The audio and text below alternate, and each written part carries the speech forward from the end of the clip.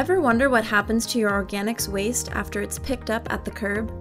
Your green and food waste is picked up by our Athens services drivers who take it to a transfer station.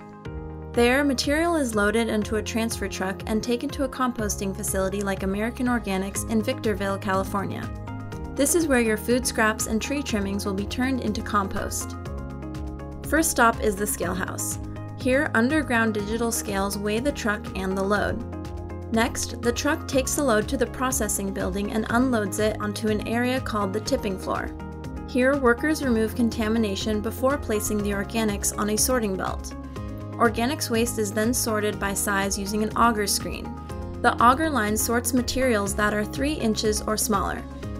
The material then goes through a processing line where workers pick out non-organic material like plastic, palm fronds, cacti, and textiles.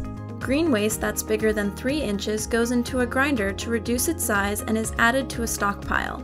The stockpile goes through a process known as covered aerated static pile, or CASP.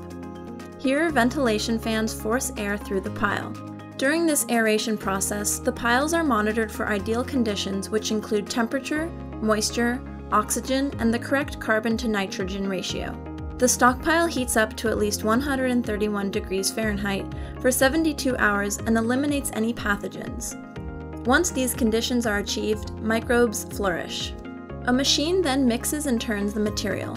Screens further sort any remaining contaminants, and the material is placed in piles to be cured. With the innovative technology here at American Organics, the composting process is cut down from 6 months to just 2 months. Now what was once food scraps and yard trimmings has been converted into compost high in nutrients that can be used to enrich soil for parks, farms, and gardens.